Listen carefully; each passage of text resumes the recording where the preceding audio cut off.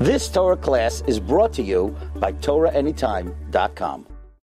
Agud Tavach, everyone. I want to share with you a very important thought that we should seriously consider. In Parsha Vayeira, we read the Shabbos, the negotiations of Avram Avinu with the Rabbi Shalom, where Avram Avinu is bargaining for Hashem to save the city of Sodom.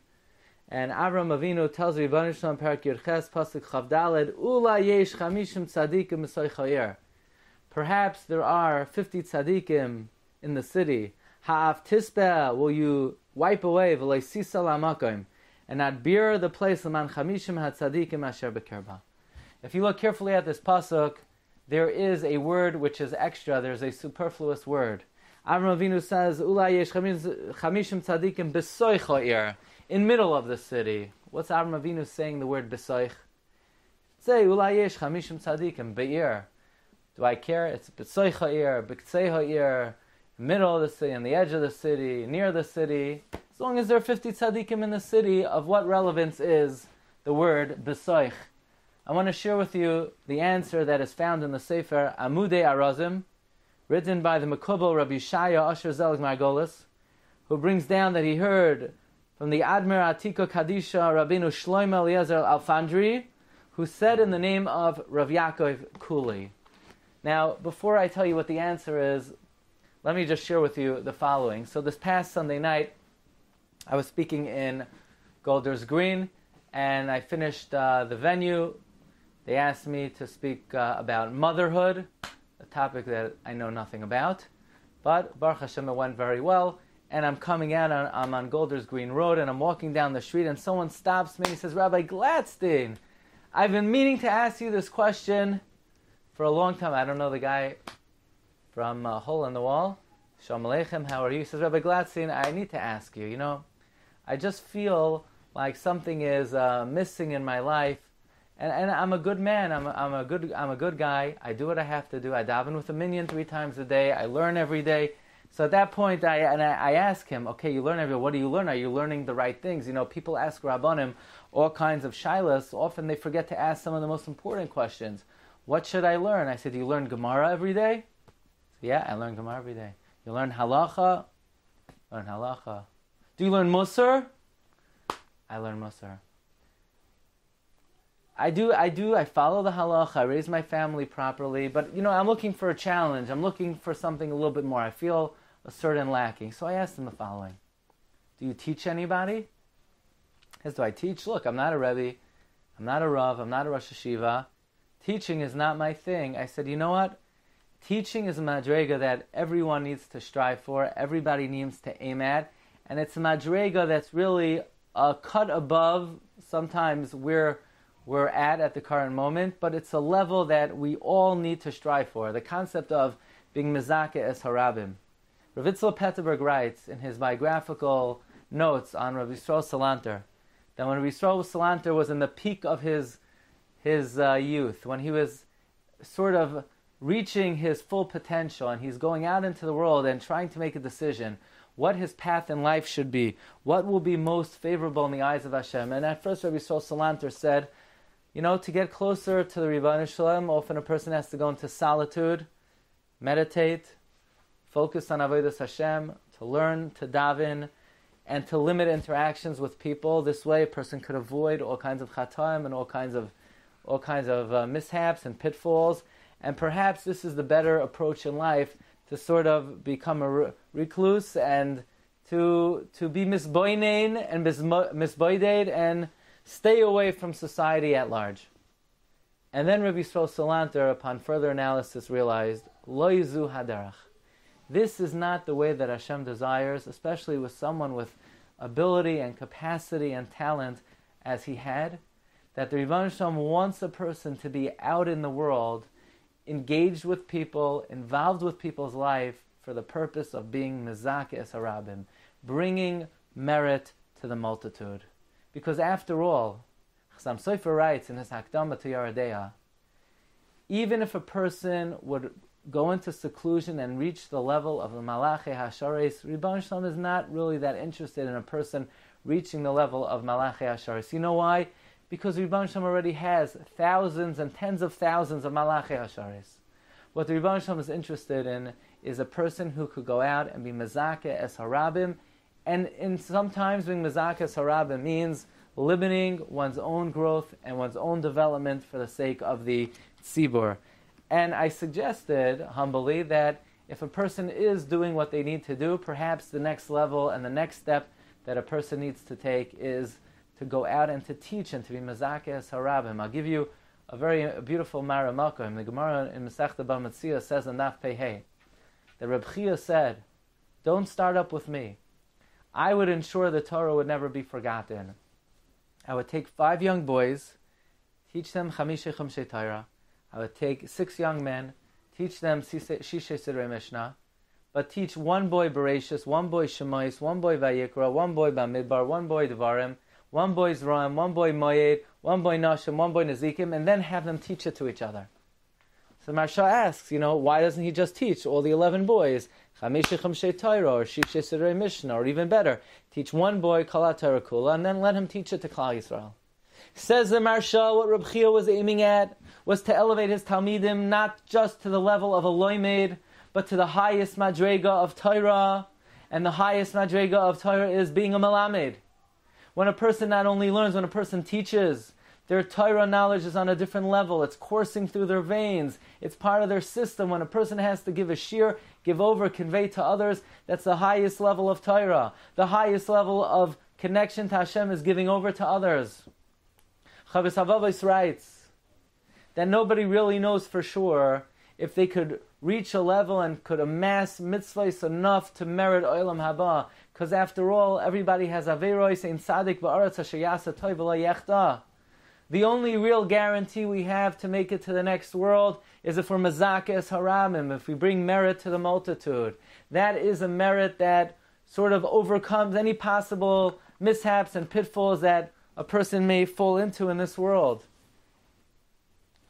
Let me share with you now the answer that Rabbi Yaakov Culi gives to this question of why the Torah HaKadosha says, Ulai yesh chamishim tzadikim b'toich ha'ir. But to really appreciate this answer, I want to share with you some fascinating biographical information about Rabbi Yaakov Culi. Rabbi Yaakov Culi was born in the year 1689 to his father, Rav Machar Culi.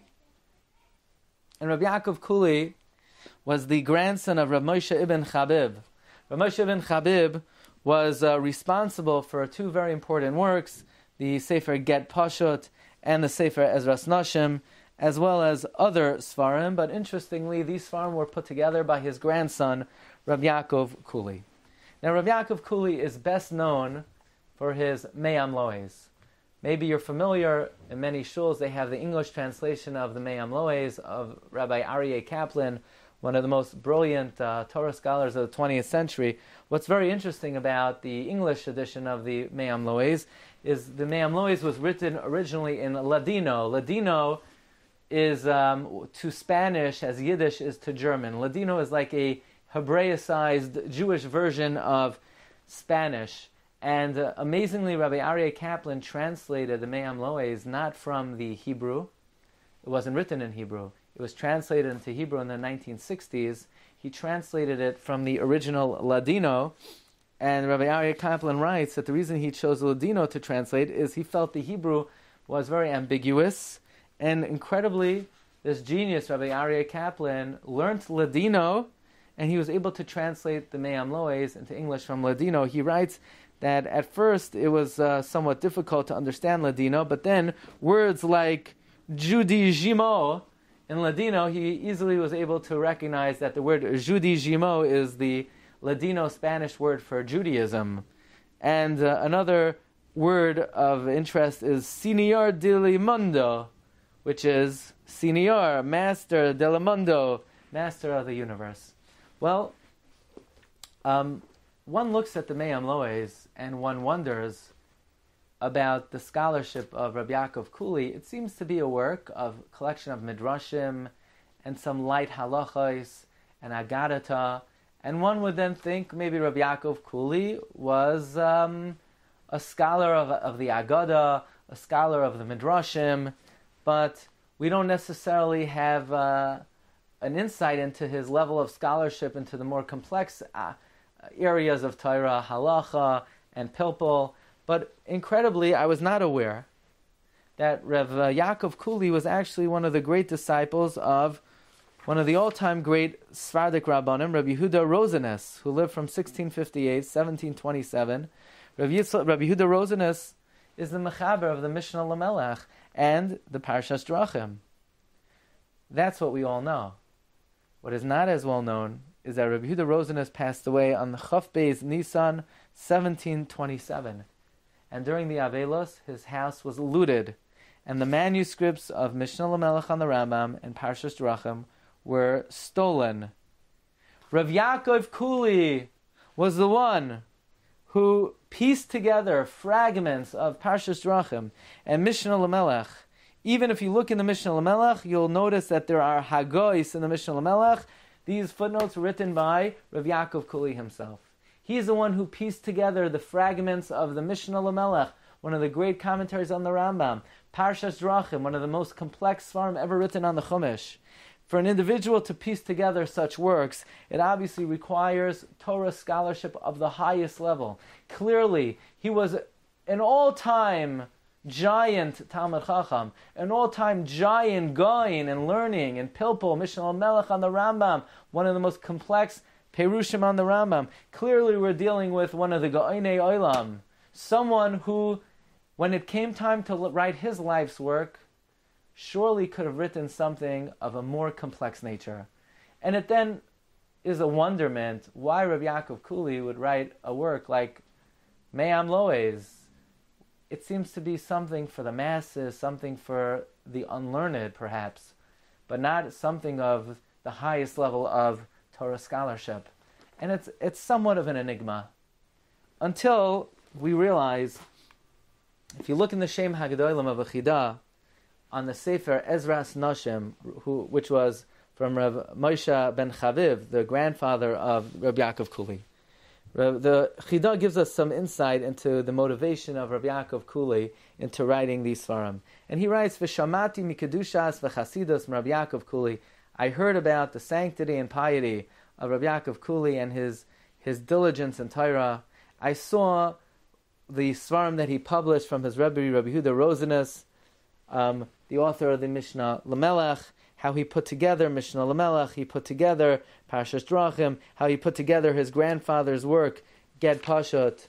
But then, says the Chidah, V'hikarti toikef pa'ulas tzadik.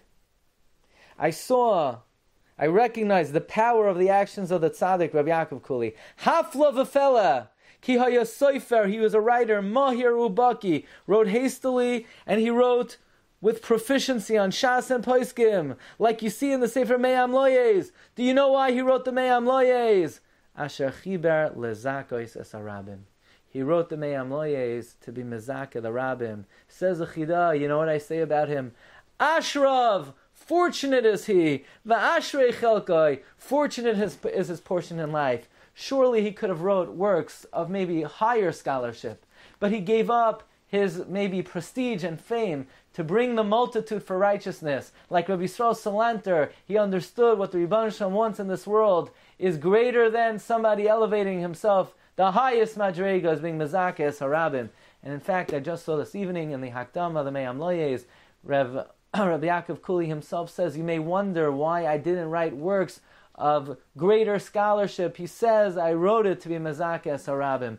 And therefore, this pshat that I'm about to share with you, Roy Lamisha Amram, is so fitting to the one who says it. Says Rabbi Yaakov Culi, Avram Avinu understood that even if they're tzaddikim in Sodom, but if they're tzaddikim in their own Dalet Amos, focused on their own avodas Hashem, focused on their own growth, they will not save the city because that is not sufficient merit for the Rebbeinu Shalom to protect the cities. However, Ulai yesh chamishim tzaddikim b'soy cha'ir. Maybe we could find 50 tzaddikim who are integrated with the city and connected to people and who can have an influence on people and elevate people and be mezakeh es harabim. Because when you have tzaddikim that could elevate other people, then that is somewhat of a protection. Then we could anticipate and hope that maybe one day the people will turn around, since we have people who are interested in elevating them and bringing about their spiritual welfare. Who better than Rabbi Yaakov Culi himself could appreciate the value of being mezakeh es harabim, could say this beautiful insight, someone who dedicated his energies. He was able to complete the commentary of Meam Loez on the entirety of Sefer Bereshis. He was able to complete it on the majority of Sefer Shemais, more than 1,100 printed pages, and unfortunately he passed away at the age of 42 in the year 1732. Zechusai Yagein Aleinu, and not only the zechus of a tzaddik and a Talmid Chacham, but the zechus of someone that the Chidah calls Mezakes Harabim, Ashrei Chelkoi, the Ashrei Klal Yisrael, that we have a tzaddik who could be megan on us, like Rabbi Yaakov Culi, a tzaddik who is Besoich Klal Yisrael, a tzaddik who is Besoich Ha'ir, Zechusa Yagen Aleinu. Amen. You've just experienced another Torah class brought to you by TorahAnytime.com.